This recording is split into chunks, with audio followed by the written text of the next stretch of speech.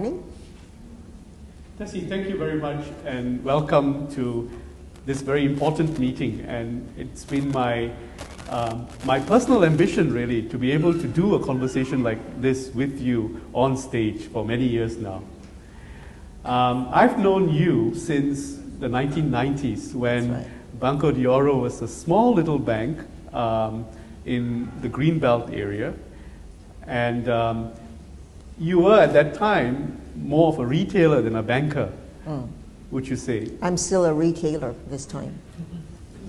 And if you're a retailer, I guess the inevitable question would be to first ask you, what are the essential instincts of a retailer that you think is very different from that of a banker? I started my career as a retailer, and I'm still a retailer at the same time.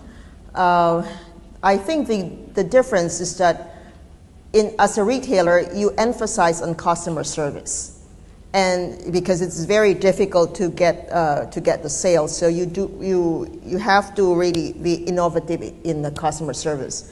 So we are doing this in the banking area, translating into into the financial industry.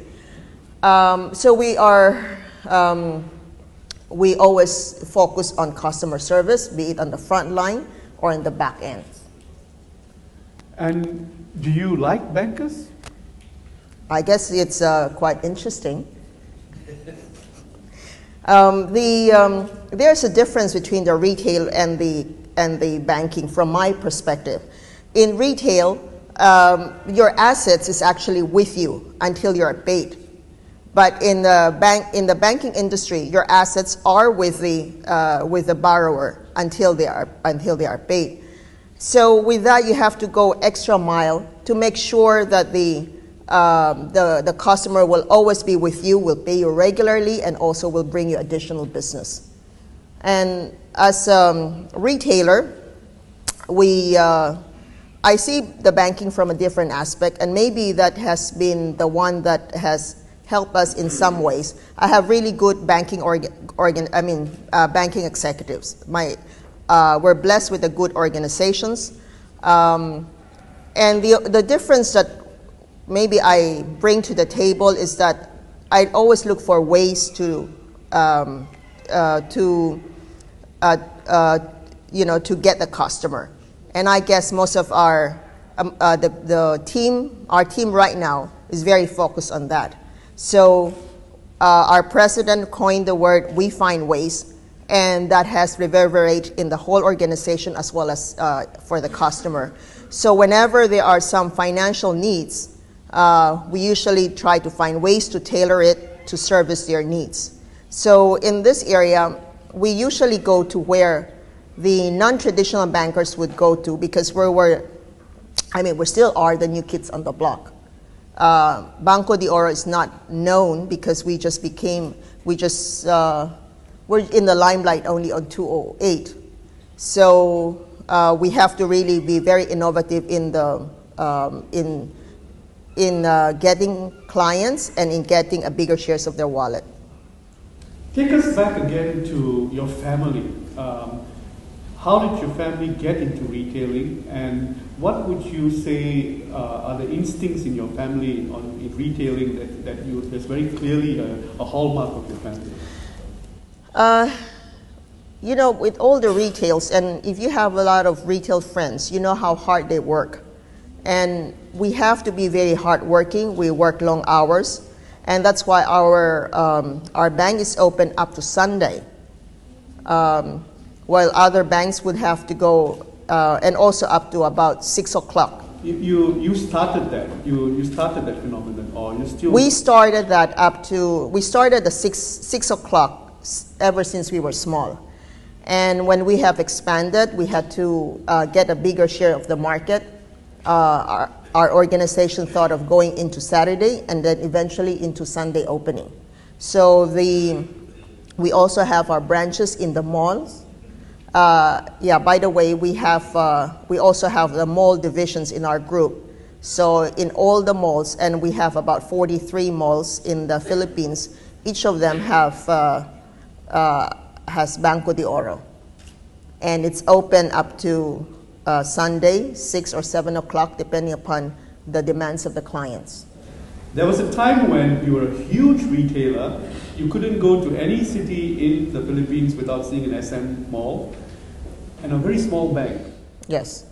And just about every other bank in the Philippines would look at your retail business. It's like going to Carrefour or going to Walmart today and saying, can we put a little ATM here, a branch there, sort of thing.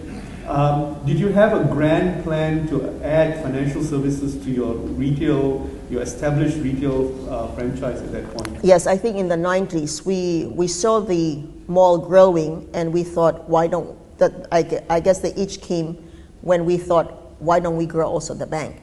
That time, the banks were not as retail-minded as now. I mean, the other banks were not retail-minded as now.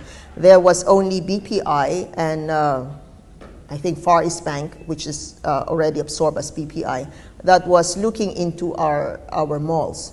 And the rest were not even conscious about it. They were all more on the commercial banking and on the corporate banking side. So only BPI was on the consumer. So there wasn't a queue to you asking you to give access and so on. You had time to build your own financial services around your malls. Yes, they were not conscious. Is banking inferior to retailing? No. No. It's more cerebral than retail. Banking is more cerebral. And retailing is? It's more, it's more of the heart. It's a passion. And if any, yeah, no. I mean, but there's more emotion in it, in the retail. What made SM grow so quickly, the malls? Was it growing at the back of a growing population, growing affluence? Growing affluence, growing populations, all of this are come into play, and the desire to take risks in the Philippines, which many people do not really see until this year. We could go on and on with a lot more questions, but I think there's as much time as we have, and we'd like to thank you for having spent time with us this morning. In fact, after knowing that we were going to, you will be in Singapore and so on a flight I saw this, and I was very, very pleased to see the recognition that you have now globally as one of the most accomplished. I was not expecting that. I would be more conscious had I known that I would be on the cover. You look good, so. Yeah, I mean, because I didn't know that I would be on the cover. If I had known I'd be on the cover, maybe I would not look like that.